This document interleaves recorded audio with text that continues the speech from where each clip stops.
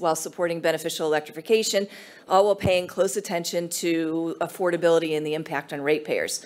I'm thrilled that we're going to be able to kick off this gridCONNEXT with remarks from the woman who's overseeing perhaps the greatest investment of federal funding for grid modernization in the history of the federal government. So Maria Robinson leads the new Grid Deployment Office at the Department of Energy. Before coming to DOE, she was elected to the Massachusetts House of Representatives. She was also faculty at Tufts University School of Urban Planning and Environmental Policy. And when I first ran into Maria, she was running the Advanced Energy Economies Wholesale Markets Program. She holds a degree in chemical engineering from the Massachusetts Institute of Technology and a law degree from the University of Oklahoma. So please join me in welcoming Maria Robinson to the gridCONNEXT stage.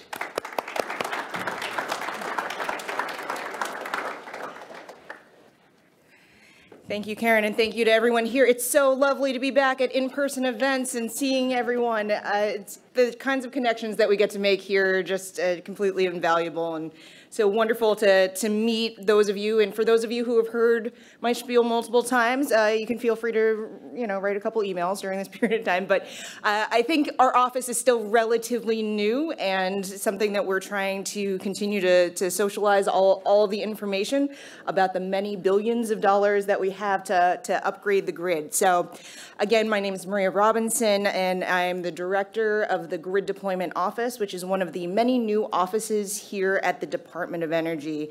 And so thank you to everyone here at the GridWise Alliance and to all of the supporters of gridCONNEXT for hosting this really important conference. We just want to make sure that there are all these opportunities to convene policymakers, all the leading companies in the industry, and lots of good grid experts, or as I like to call them, all of our grid nerds, to discuss all the innovations happening in enabling the transition to the clean economy. And recognizing that the historic opportunity we have today to build energy infrastructure, and of course all of the challenges, including some of the challenges faced this weekend, facing our country to achieve our goals, it's really an honor to speak with you today. Before getting into a little bit more about the Grid Deployment Office and what we're working on, I first want to provide a little bit of context on how far we've come in such a short period of time, and thanks to many of you here in this room as well. In the less than 2 years since President Biden was sworn into office, the United States has taken a global leadership role on clean energy deployment. Upon taking office, President Biden set ambitious climate goals of reducing U.S. emissions by at least 50% below 2005 levels by 2030 and reaching net zero emissions by 2050, which is coming up soon. To reach these goals, we need to make our country's power sector 100% clean by 2035, and these are ambitious goals, which is why if you ever hear Secretary Granholm speak, you will hear her use the phrase deploy, deploy, deploy over and over again. And so the Department of Energy here is hard at work to invest in clean energy solutions across the United States and the world. And fortunately, of course, the President and Congress passed an aggressive legislative agenda to help meet these goals and ensure that we can deploy clean energy solutions rapidly to ensure reliable, affordable, and resilient grid for all Americans. In particular, of course, the bipartisan infrastructure law makes the largest long-term investment in our nation's infrastructure in nearly a century, while the Inflation Reduction Act breathes life into our clean energy economy by incentivizing the deployment of clean technologies and lowering energy costs for American families. Despite all this incredible progress that we've made, we are aware of the challenges ahead to ensure that we have a clean energy future. And as we've seen time and time again, the grid is increasingly at risk, whether it's from severe weather events or cyber attacks or physical attacks. The historic investments from the bipartisan infrastructure law led the department to reorganize itself to include deployment of energy and infrastructure, in addition to its core longstanding mission of R&D. And that decision led to the realignment of several offices, as well as the creation of several new offices, including ours, the Grid Deployment Office. The department has over $60 billion available for states, tribal nations, territories, and private industry partners to make investments across the country to upgrade our infrastructure. At the Grid Deployment Office, we know that these investments are impossible without partnering with our public and private sector colleagues to ensure that we're maximizing regional and community benefits, including meeting the administration's Justice 40 goals. This necessary partnership is why I'm particularly honored to be here today to talk to this group to outline some of the grid and transmission financing opportunities available and how our office can work with you. At GDO here, we're charged with overseeing 3 main program divisions, which are critical to grid reliability, affordability, and resilience. These program divisions are separated out between power generation assistance, transmission, and grid modernization. And while I'll spend the bulk of my comments today talking about transmission and grid modernization, obviously, I do want to mention our power generation assistance work. It's vital in achieving the administration's goals while maintaining reliability. It focuses on maintaining and investing in critical generation facilities, like specifically hydroelectric and nuclear power plants. We do oversee the $6 billion civil nuclear credit program that prevents the premature retirement of nuclear plants, and you might have seen our conditional award up to $1.1 billion in credits to Diablo Canyon out in California that was announced a couple of weeks back. This division also oversees about $700 million in incentives to improve existing hydroelectric facilities, including ways in which they can provide grid stability and reliability. And we believe that the support from these programs is really key to ensuring that we get to 100% clean electricity future, as well as improving grid reliability as a whole. But for today's discussion, I want to emphasize the work that's going on in our transmission and grid modernization divisions. Well, some might frame some of these as focusing in one technology, either more in the distribution or the transmission side. We know that these 2 technologies need to work in harmony, and we really want to stress the importance of having a balanced portfolio that includes transmission, distribution, large-scale generation, of course, distributed energy investments to help achieve our larger reliability and affordability and resilience goals. And so that full suite of energy technologies is really necessary for us in order to ensure that we are providing that low cost and reliable power. So back in January, which now feels ages ago, the department launched the Building a Better Grid initiative to capture the entirety of the department's efforts around grid transmission projects and upgrades. And this initiative really focused on collaborating with key stakeholders like yourselves, as well as states and tribal nations, environmental groups, and others, so that projects can meet local needs and provide community benefits. We also want to focus on enhancing transmission planning to identify areas of high priority needs while conducting longer-term national-scale transmission planning analysis. I think many of the folks here in this room are involved in some of those long-term studies that we're doing, either in the, now we call it the needs study, used to call it the congestion study, or the larger national study. We also are trying to leverage DOE's cutting-edge analytical tools and technology expertise to help meet local goals and help advance smart, efficient transmission projects. We're also obviously doing a lot of financing of distribution and transmission projects through the deployment of more than $20 billion in federal financing tools. And finally, one of the goals is to facilitate an efficient transmission permitting process by coordinating with federal agencies on permitting, which is something is very important to ensuring that we have the grid build out that we need. And I can say is something that I know the Secretary is very personally invested in as well. So we've organized within our own office the transmission and grid modernization divisions to help implement this overall initiative. And so our transmission division, led by our good friend Jeff Dennis, for those of you who know him, he just recently came over to work for us, and we're honored to have him, works to ensure that we have the necessary transmission infrastructure to unlock that clean energy future. Recent reports have found that we'll need to expand transmission systems by 60% of existing by 2030, and may need to triple our existing systems by 2050 to meet our growing clean electricity demands. That's right, I said triple, which is quite the challenge. So investing in transmission, of course, creates broad benefits to supporting the development of renewable energy and, of course, storage projects and DERs, while lowering costs for households and businesses But at the same time, we're facing aging infrastructure with the vast majority of our transmission and power transformers. About 70% of that infrastructure is over 25 years old. And so we're working with our partners at the national labs to model the needs for our transmission system and using these new financing tools to help upgrade and modernize the system. We must ensure that we are properly planning that, again, through these two studies, the needs study and the National Transmission Planning Study, to identify both what capacity we need in the short term as well as the much longer term. The Bipartisan Infrastructure Law and the Inflation Reduction Act, we call them, inside DOE, we call them Uncle Bill and Uncle Ira. It's sort of our thing. We've created some notable financial instruments to really help with this development of transmission, and they're first of their kind programs in many cases. As many of you might be aware, we had a very busy November. I'm so glad we're now into December, where we announced the first solicitation for our transmission facilitation program, which is a permanent program of a $2.5 billion revolving loan fund.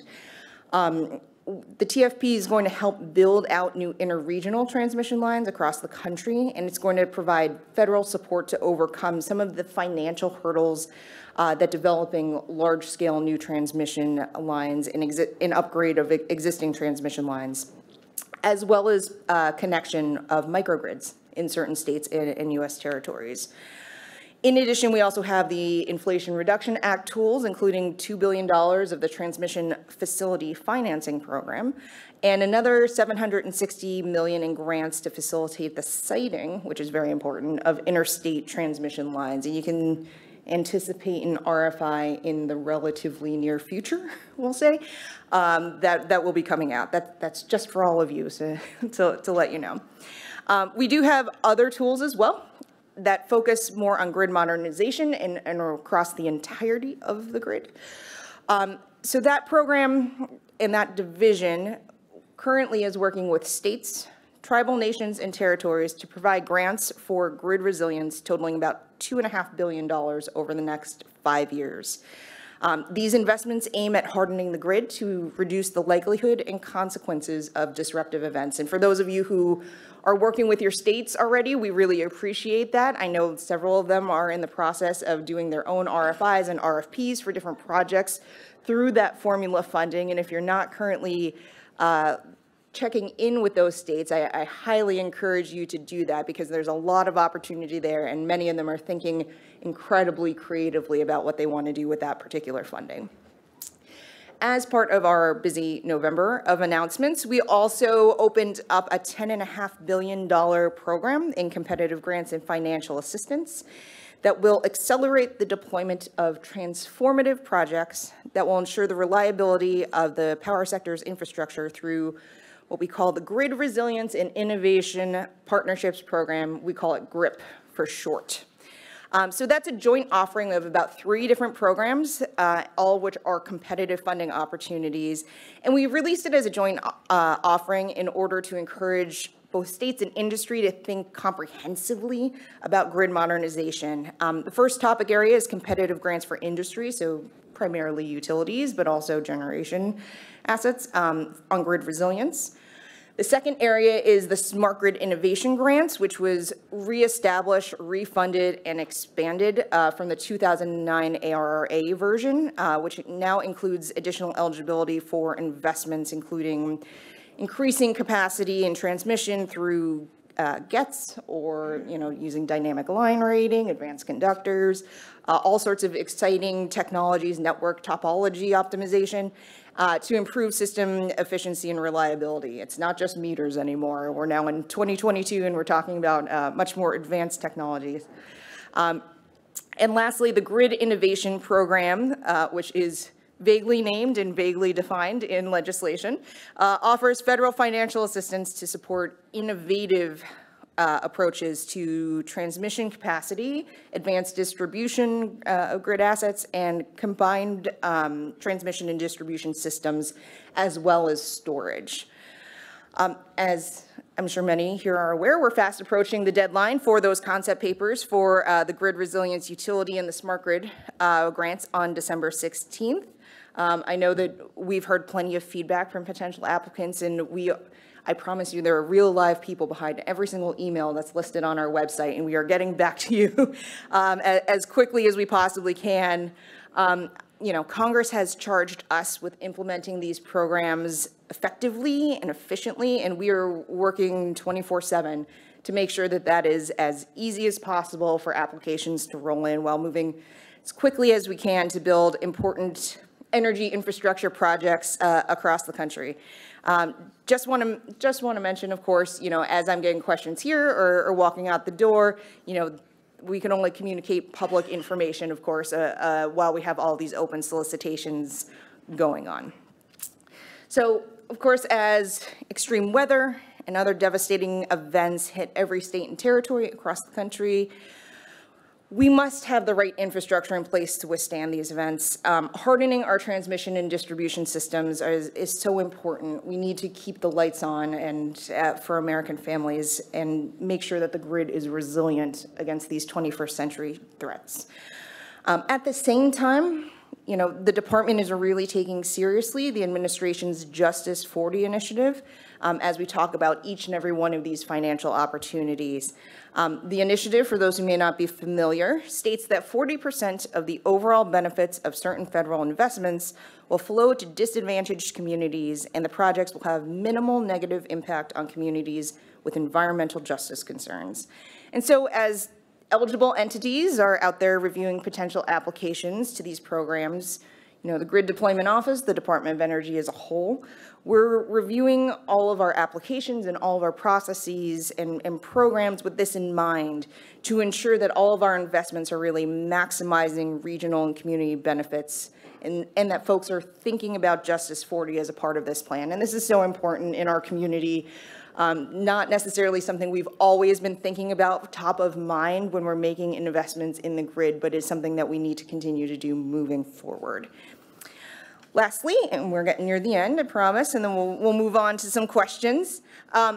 While we're focused on deploying these historic investments, we know we cannot do it alone as the department. We're actively working collaboratively with Congress, with states, with local governments, private industry, and all sorts of stakeholders to make these critical investments. And we truly, truly welcome all of your feedback on our work and how we can best make these investments to help communities across America. I would be remiss to not put in a plug that we also want more folks to join our team over here at the Department of Energy. As many know, on my first day about 4 months ago, there were 7 of us. We are now well over 50, which for federal hiring is about as fast as you can possibly go. And we are continuing to expand the work that we're doing each and every day. It seems like we have some sort of new initiative going on. And so it's an exciting time to get involved in government work, I will say. So please take a look at the Clean Energy Corps, which is our overall portal for hiring at the department to help us reach all of our ambitious goals. So again, thank you to the GridWise Alliance and everyone here. We look forward to working with all of you moving forward to deploy clean energy solutions that provide reliable and affordable energy for all Americans. So thank you so much. So I think you have time for a couple questions, but I'm going to throw one out to start with. As you know, GridWise Alliance began in 2003 in very close coordination with the Department of Energy to help provide insights into the department's smart grid initiatives. And we've continued to do that over the last 18 or so years. And last gridCONNEXT, we had a workshop with DOE's general counsel, with a number of the leaders back then, and we said, as much as our members would like to access the funding, we also want to be a resource to the Department of Energy. And so we asked DOE last year at gridCONNEXT, what can we do to help you, to help inform your work? And that Pat Hoffman asked us, what are the near-term technologies that we need to be thinking about to support transportation electrification? And as a result of that question, we pulled together a working group and put out a paper on the near-term grid investments to support accelerated transportation electrification. So as you've been at DOE for 4 months and you're thinking about, as much as we have questions for you, is there a question that you might have for us that we can kind of pull together and provide some insights back to you that would be useful?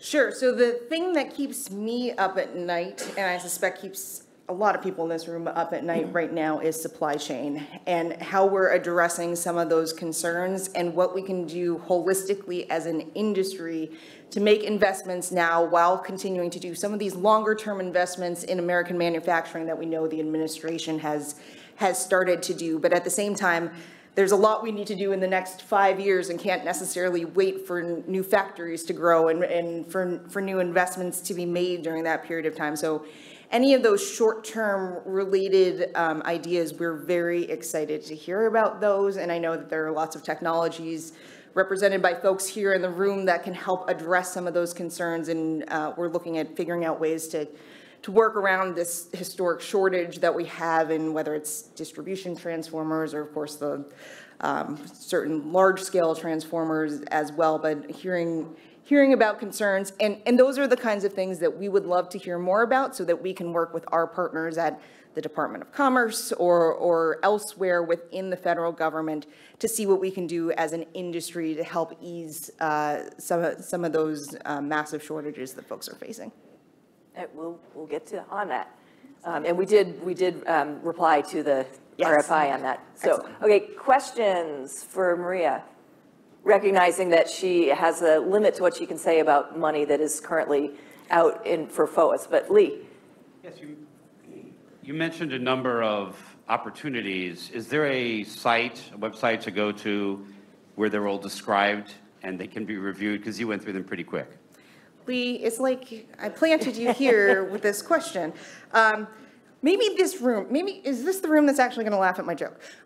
We'll see. So we've developed a program, and it's a website, but also has some interactive functionality within it. It's called the Grid and Transmission Conductor Program, because I thought that was cute. But essentially, it is a concierge type program where we walk you through all the different programs. If you have projects or you're not really sure in future iterations of funding where you might want to go, we're happy to sit down, walk you through all of these and talk through it.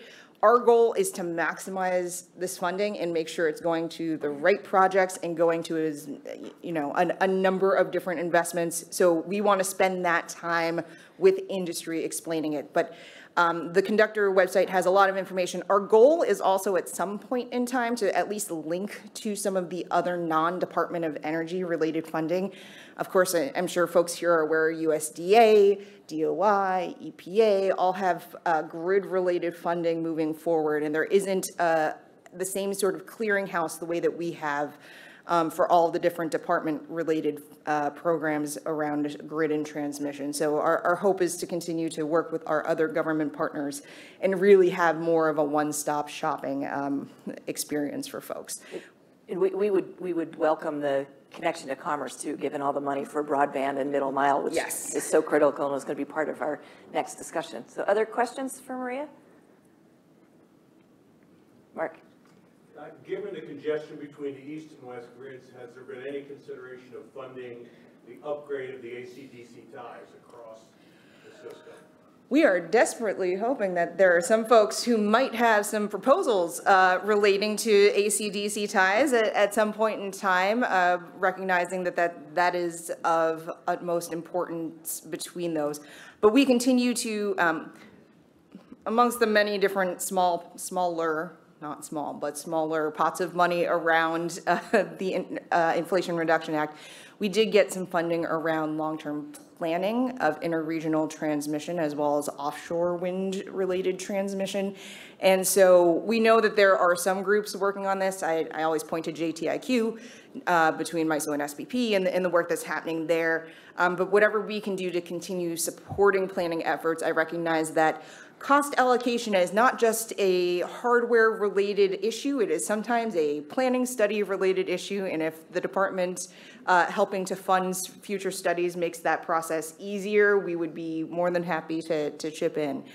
So that's an area where I continue to offer to folks, especially if you're working in between major seams and areas of congestion. We'd be happy to work collectively with you and your peers to set something up or to help to fund it. Great. I think we've got time for one more question.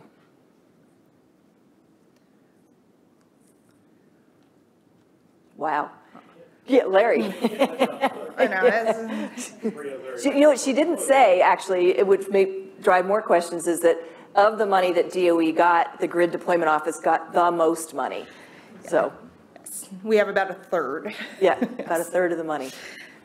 Maria, you mentioned expanding transmission 60% by 2030, which I think the best region in the nation now does for new transmission about 10 years of permitting time. Maybe describe for us, you know, because in the West at least, the forestry, federal forest lands, BLM, have the majority of properties where existing transmission runs across. Is there ways to accelerate permitting for rebuilding, upgrading those particular lines? That might be our fastest way to get to some percentage by 2030. Yeah, we're exploring a lot of different ways to accelerate the permitting process. The first and foremost way is if any of you have projects relating to federal permitting and you're waiting on a federal permit from some other department, we are very happy to make calls and be annoying on your behalf. We'll say this is, again, something that I think is very important to the Secretary, is figuring out how we reduce that time. And sometimes it's just making the right phone call and wiggling this over here to ensure that that happens. But we're also trying to look at other ways that we might be able to formalize options. Certainly we're hoping Congress might come up with something before the end of this year as well. But even beyond that, we're exploring a lot of different opportunities there. So if you have thoughts, we already have some meetings with I think folks in this room, as I look around, set up to talk about ways in which the department might be able to be helpful on permitting. So please feel free to reach out if there are things that you think that we can be doing to help accelerate that process. Great. Join me in thanking Maria for joining us and kicking off gridCONNEXT. Yeah, thanks, Maria.